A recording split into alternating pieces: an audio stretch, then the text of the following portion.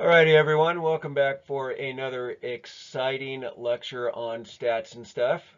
Week 4, lecture 1, we're going to talk about hypothesis testing. So, first I want to talk about sampling variability. So when we do this in the classroom, I actually give you all a packet of Skittles, and I have you count the total number of Skittles and the total number of reds that are in there. We then use those in class as an exercise, but since we're on the internet now, can't do that, so we're just going to use other people's data. So the company that owns Skittles says that for the regular red pack, there's 5 flavors in there, and they actually give you 20% of each flavor.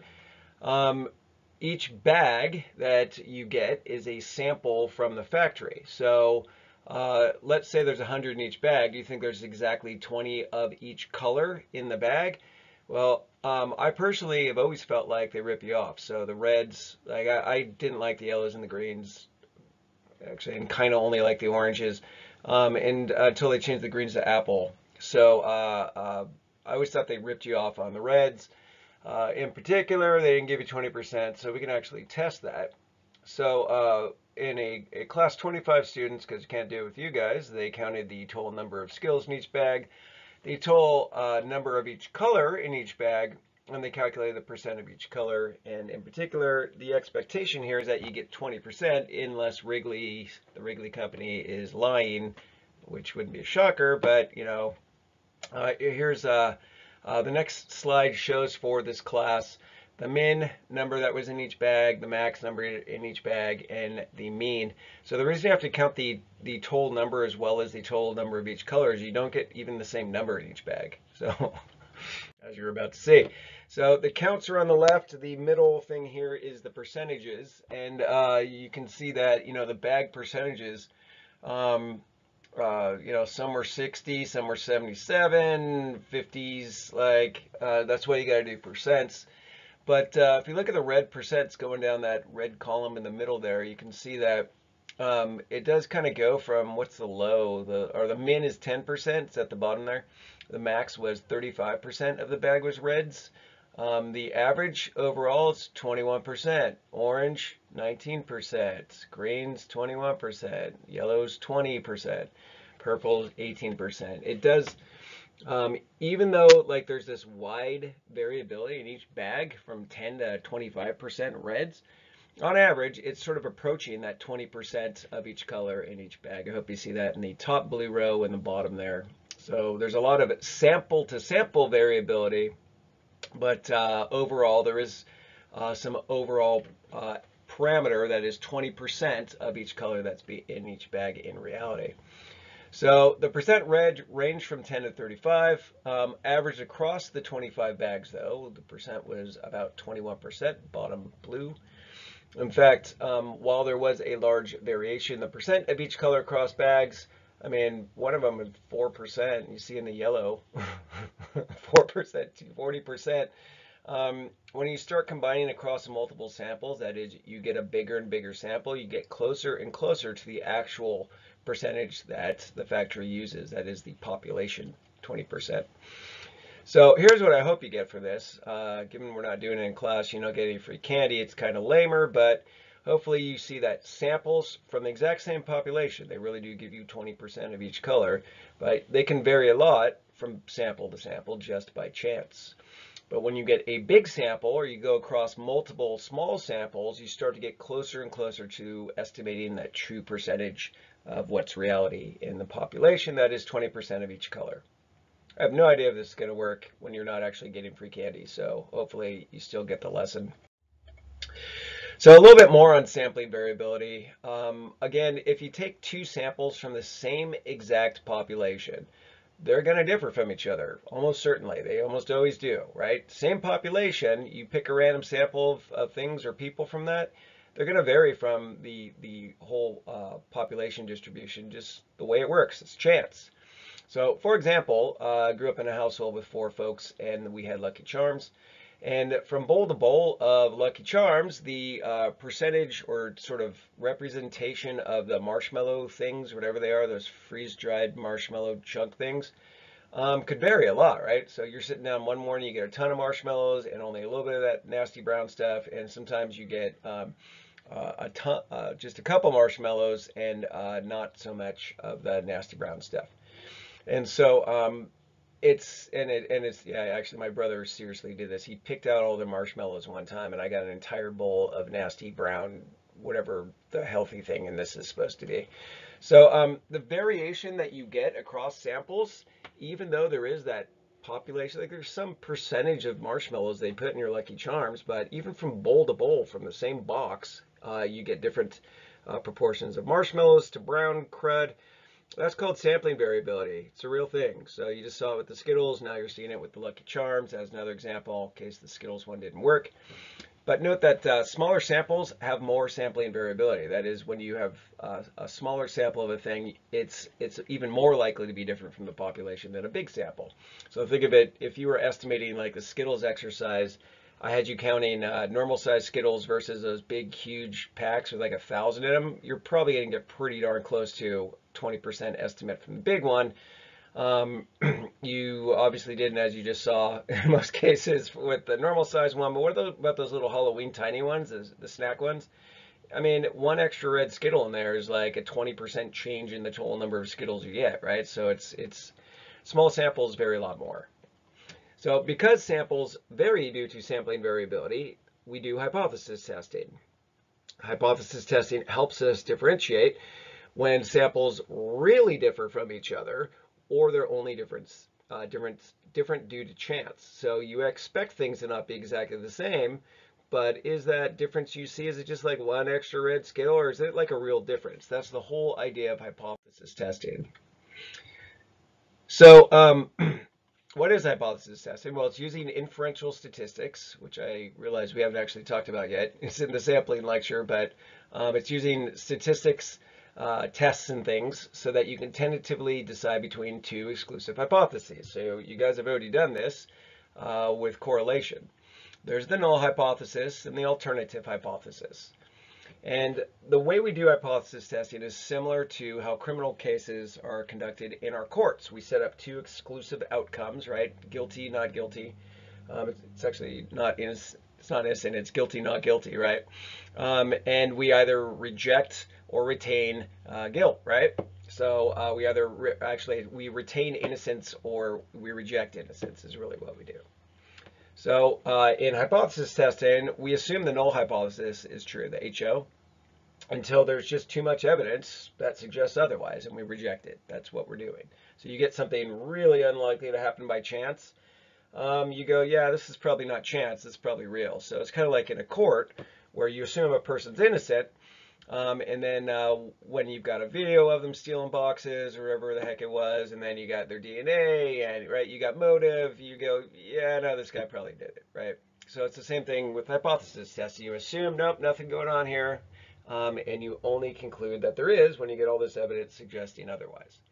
So the null hypothesis always says nothing going on here, no relationship, no effect, no difference between groups. You know, sometimes it does have like a direction. You think one group's higher or lower, or the correlation's positive or negative. But even when it has those in there, it always had equal to 0 in the correlation, right? So the idea being the null hypothesis piece that there's no relationship is always a part of the null hypothesis, regardless of what else you think you might find. So again, this corresponds to the assumption in court that the defendant is innocent unless overwhelming evidence is presenting during the trial of guilt, and it leads us beyond a reasonable doubt to reject their innocence. So let's talk about the null hypothesis a little bit more. The null hypothesis, again, always states that the variables being studied are not related, or that the IB has no effect, or that there's no differences between the groups, depending on what kind of study you're doing. So for example, you could say the IB did not affect the DV. That would be a null. The average for the DV is the same for both groups or all groups. That would be a null.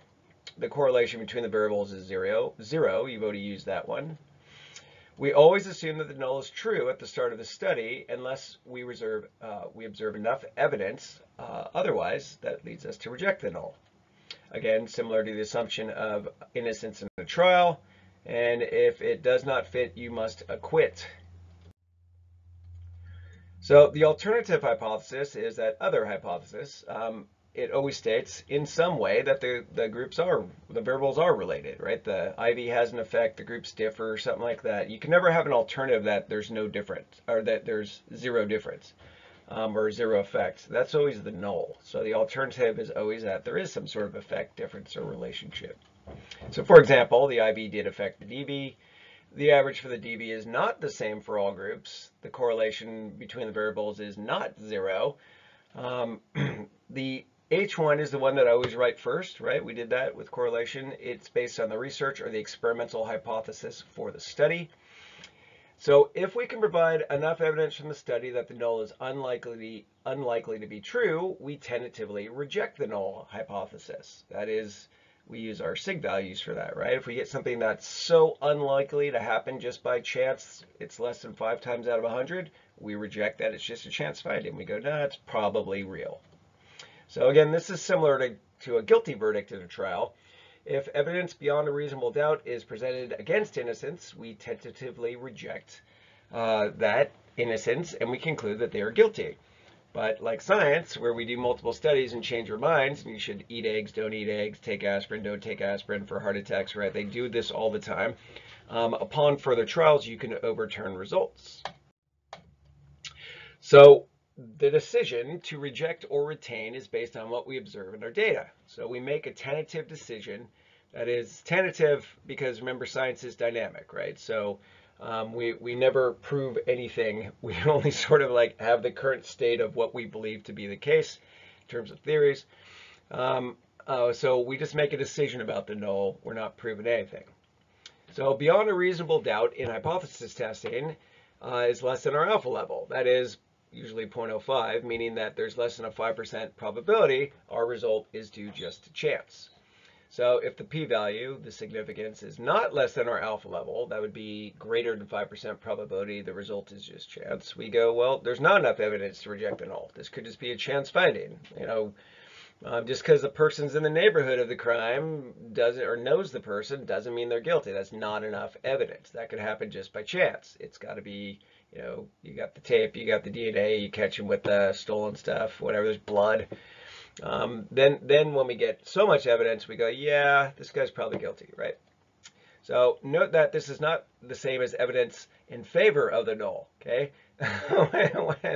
Just because we don't reject the null doesn't mean like we prove the null. You never prove the null either, okay? The lack of evidence against the null is not the same as evidence for it, or as I like to say, the absence of evidence is not evidence of absence. Someone make a bumper sticker or write that one down. So, for example, because I know that probably doesn't make sense to you, can you prove there are no unicorns? No, you cannot prove there are no unicorns. You could search the planet, never find a unicorn. You have not found a unicorn. That doesn't prove still there are no unicorns.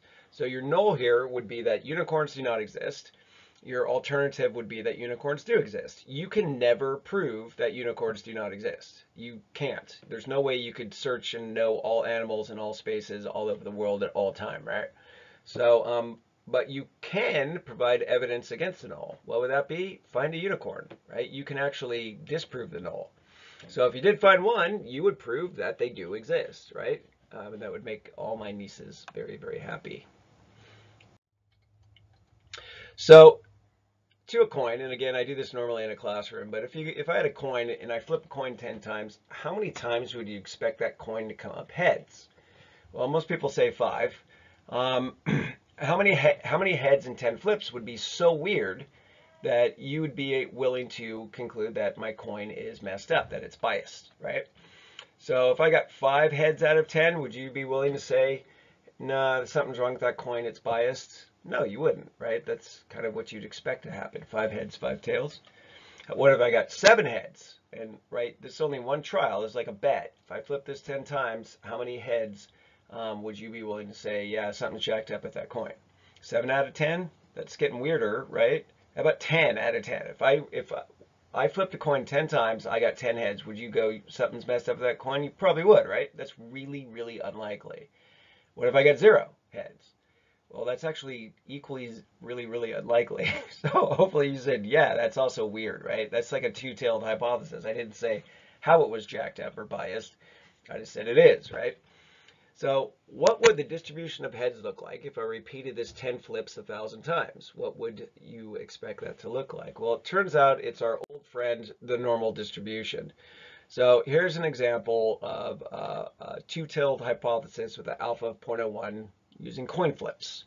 This is what it looks like. So the actual distribution of heads for 10 coins, or excuse me, a coin tossed 10 times, and you do that 1,000 times, this is the proportion of times where you get each number of heads from 0 to 10.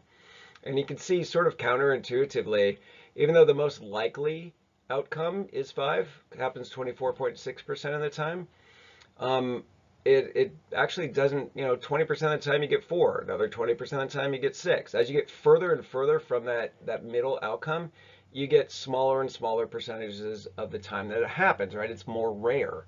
So like when I was saying 10 flips, I get 10 heads. That only happens 0.5% of the time. So out of 100 times, it happens half of a time. So you got to do it 200 times to get it to happen once. It just doesn't happen much, right? So it's very rare. So as it turns out, coin flips are symmetrically distributed. And 1 to 9 heads, that is from 1 to 9, that's about 99% of the time, that's what you would expect if the coin is fair, that out of 10 flips, you get 1 to 9 heads. Boom. So 99% of the time, a fair coin will yield 1 to 9 heads in 10 flips. 0 or 10, those ones that aren't in the little red box there, that would only occur about 1% of the time together. 0.5, you'd get 0. 0.5, you would get 10 out of 10 flips. And so it's really, really rare. Together, that's 1%. So given one run of only 10 flips, because it's kind of like your dissertation, like you're not going to do your dissertation 1,000 times. You're going to do it once, and you got to make a decision. Is there something going on here that's weird or not, right? It's exactly what you're doing in your dissertation. So if you got 0 or 10 heads in your, if I got 0 or 10 heads in my 10 flips, would you be willing to conclude that my coin is biased? Hopefully you say, yeah, that's really unlikely to occur.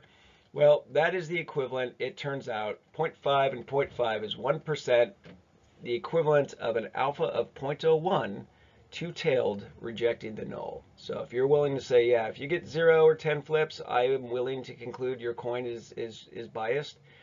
And I didn't say the direction of bias. You have 0.5 and 0.5 together is 1%. You're using like an alpha of 0.01 to reject the null that the coin is not biased.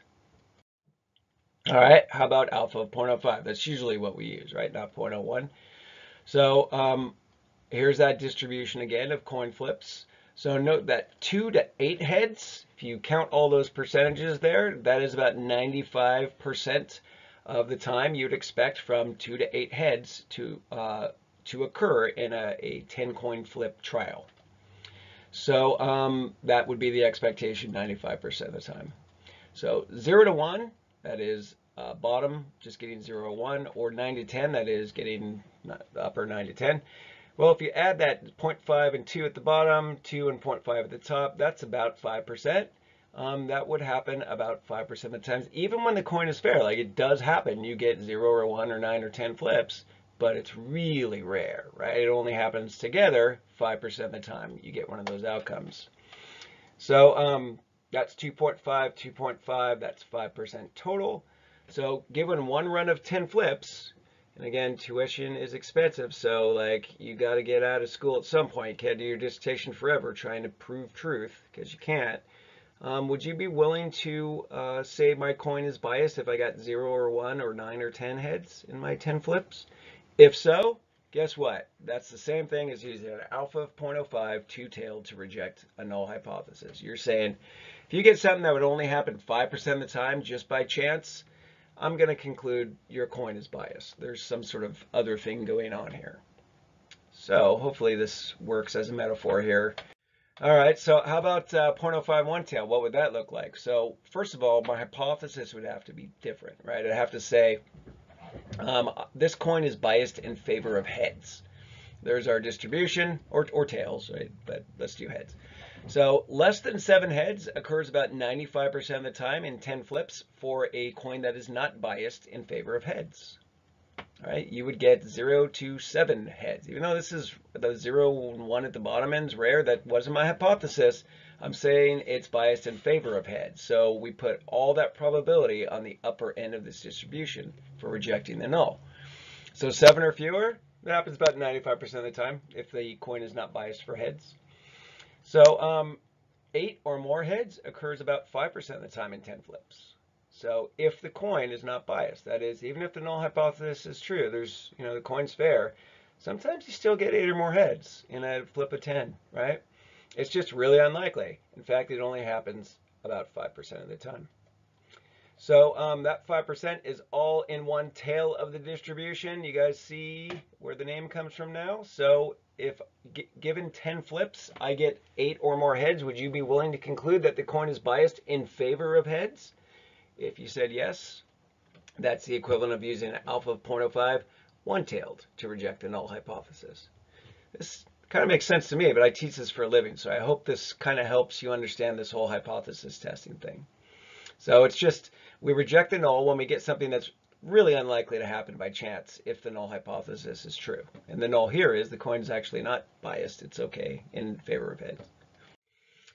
All right, so how do we write null and alternative hypotheses?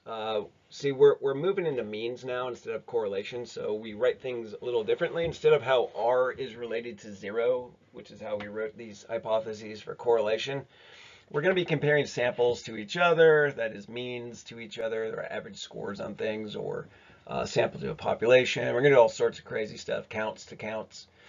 So a two-tailed hypothesis that the coin is biased, you would is in words, what number of heads is so unlikely for a fair coin that we would reject that it's fair using alpha of 0.05. So the research hypothesis is that the coin is biased, right? That's the researcher's hypothesis. It's not specifically biased for or against heads, so both too few or too many heads supports the hypothesis, right? If just saying the coin is biased, well, it could be biased for heads or against heads, right? Which I guess is four tails. But we're just saying, look, the coin's biased. So that is our research hypothesis. How would we write that? Well, you'd say the number of heads will not be chance. That is, the number of heads is going to be either 1 or fewer or 9 or more, right? So that corresponds to that lower 2.5 and that upper 2.5% total is 5% of the time. You would expect that to happen just by chance. If we land in one of those two regions, we are going to say, yeah, this coin is biased. Gets too few heads or too many heads. So that is the 5% that is consistent with a two-tailed alternative hypothesis. So the null then is everything between 2 and 8, right? If I get between 2 and 8 flips, or heads in my 10 flips, you'd say, yeah, that coin is totally consistent with the null. Okay, what we got is not that weird. We're only rejecting if we get something, a very few number of heads, 0 or 1, or way too many numbers of heads. And again, this is two-tailed because we didn't say the direction of the bias. We just said the coin's biased, right? Could be for or against. So what if I said instead the coin favors heads? So I'm picking a side here. I'm picking a tail. That's why it's called one-tailed. It favors heads. What number of heads is so unlikely for a coin that doesn't actually favor heads, so unbiased coin, that we would reject that it doesn't favor heads using alpha of 0.05. So the research hypothesis, again, but in this case, is that it favors heads. So only too many heads supports this hypothesis, right? So if we get too few heads, that doesn't support that it's biased in favor of heads, right? It's biased against heads. So when you pick a side, you're hedging your bet here, right? You're saying it's this way and only this way.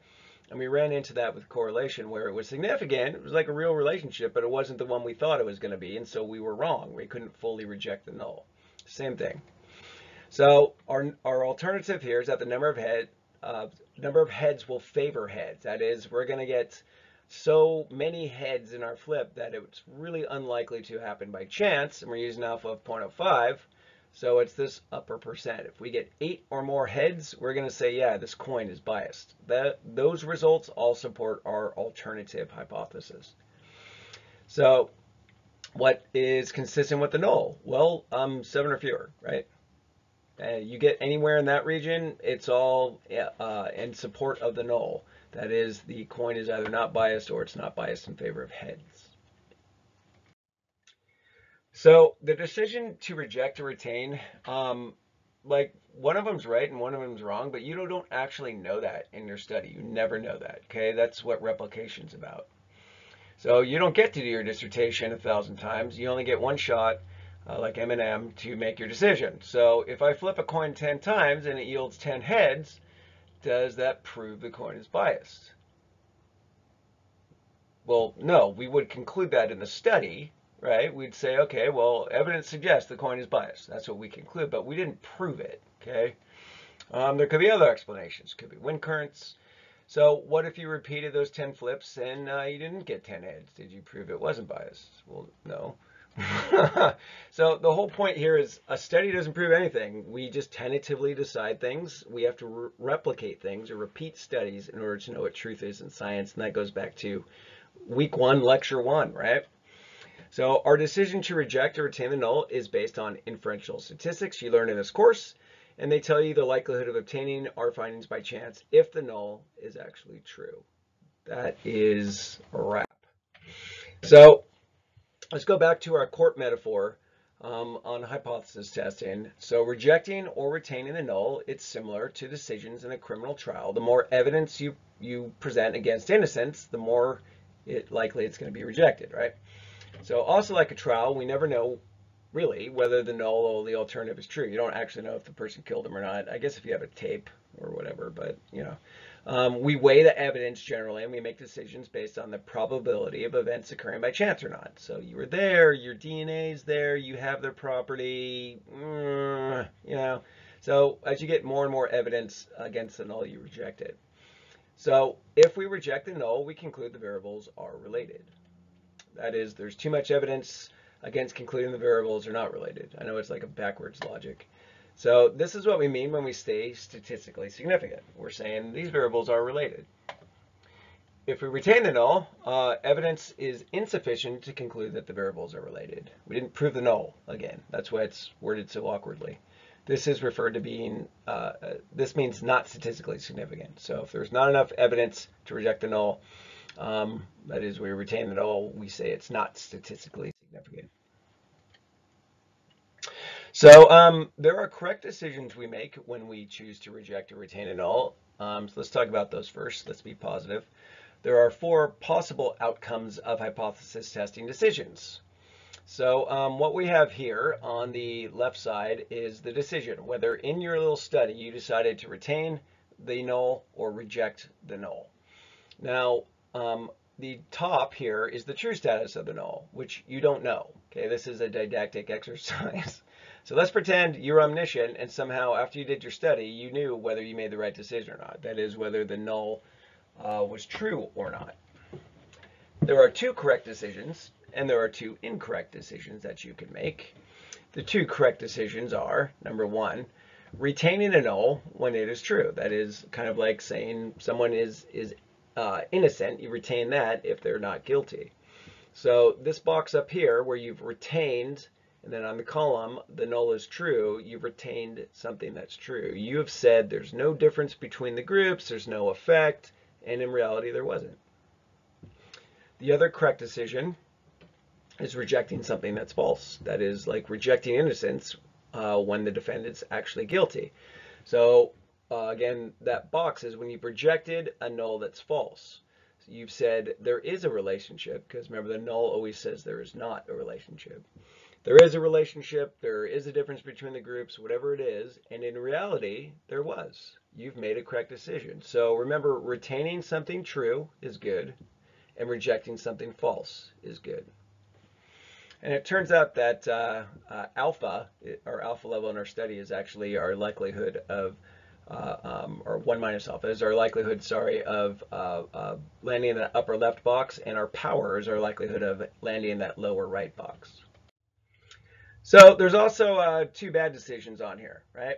So the 2 incorrect decisions are, number 1, what we call a type 1 error. That is when you reject a null when the null was true. So again, back it up a sec. What's the null say? The null says there's no difference between the groups, the variables aren't related. You've rejected that when really the groups aren't different. Okay, the variables aren't related, but you've said they are. That's what we call a type 1 error. And that is our alpha level.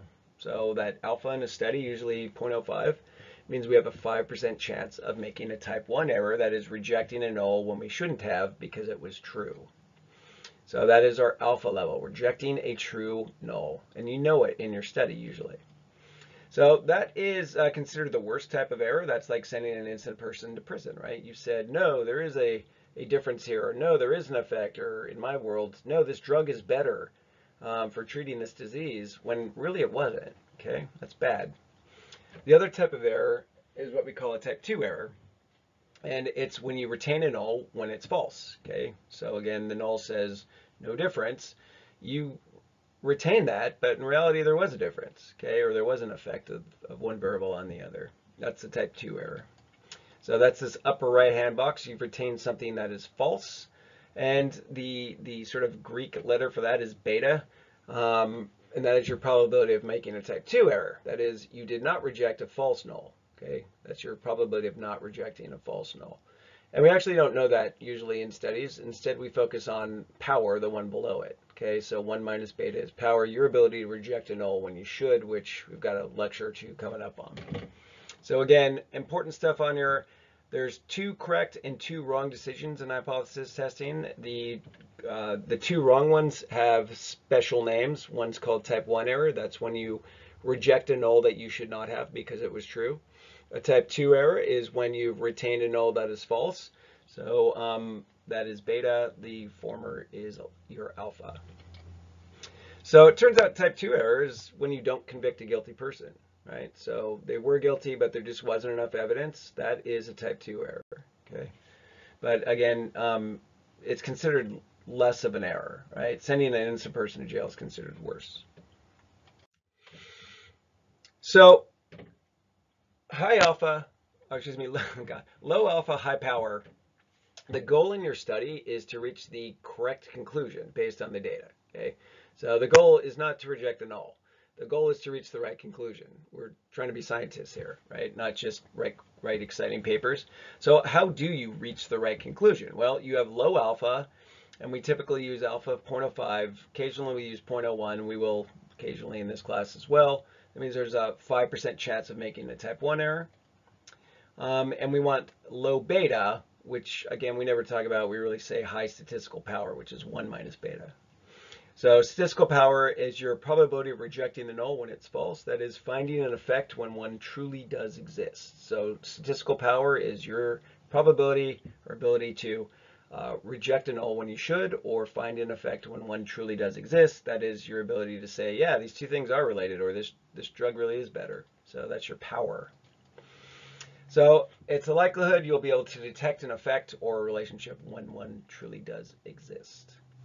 So there's a goal for this. Not only do we try to keep alpha no more than 0.05, we try to have statistical power of 0.8 or higher. So again, everyone hates decimals, so scooch the decimal over. We want 80% power, right? At least in our dissertation. And we will talk about how you do that. So just because something's statistically significant doesn't mean you care. Or you should care, okay? Statistical significance, yeah, there's a relationship. That's what that means, okay? The variables are related, the groups differ, whatever. But it could be the case that, yeah, they differ, but not by much, so why do I care, okay? So if you reject the null, it doesn't necessarily mean you should care. You can reject the null, but the variables aren't very strongly related. They're related, but yawn, not a big deal. So here's an example. So let's say you got 2 groups, one that takes a really expensive GRE prep course and one that does not take a GRE prep course.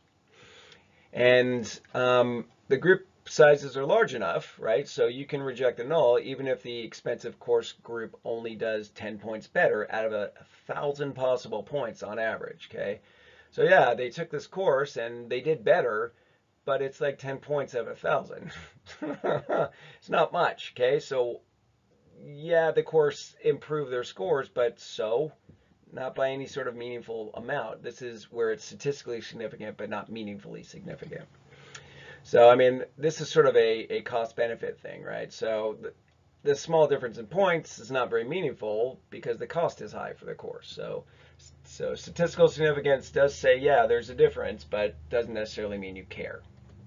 So that's why we have these measures of effect size. So measures of effect size are calculated for most of the inferential statistics that we do, and they tell you how meaningful the relationship is between the variables, how large of an effect the IV had on the DV, what percentage of variability you can predict in one variable from the other. Those are your measures of effect size. So R squared in correlation, for example, was a measure of effect size. So it told us how meaningful the relationship was between the variables, what proportion you could predict from one variable in the other. So hopefully this helps.